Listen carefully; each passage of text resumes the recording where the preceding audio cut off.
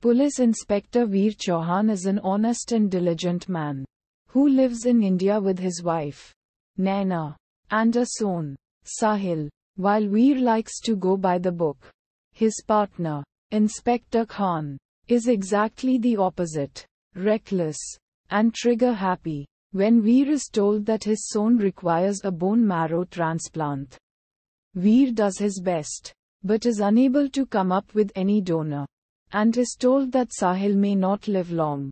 Veer finds out that the only person who has the same bone marrow is Bali, a criminal. And the only problem is Bali is not likely to even consider donating any organ of his body, as Veer was the one who had arrested him.